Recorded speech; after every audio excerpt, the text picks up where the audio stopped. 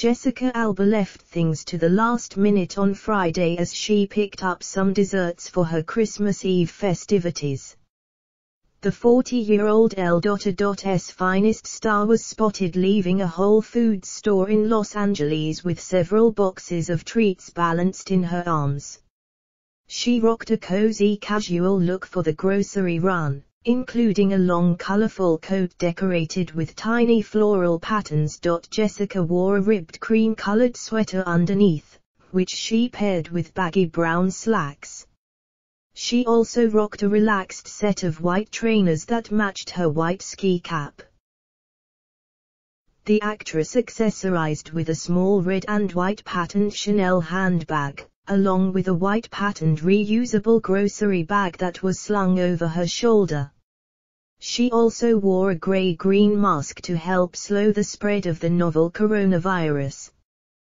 The actress appeared to be out on her own without her husband Cash Warren or their 3 children, Honor, 13, Haven, 10, and Hayes, 3.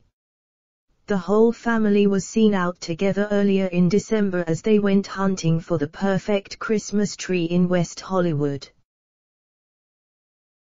Jessica has been focused on charity work as the holidays approached, and she joined other celebrities at the Baby to Baby holiday party in Inglewood, California, this month. She was joined at the event by Chrissy Teigen and her husband John Legend, along with Isa Gonzalez, Vanessa Bryant and the comedian Ali Wong. The party doubled as a charity event to help supply children in need with essential supplies.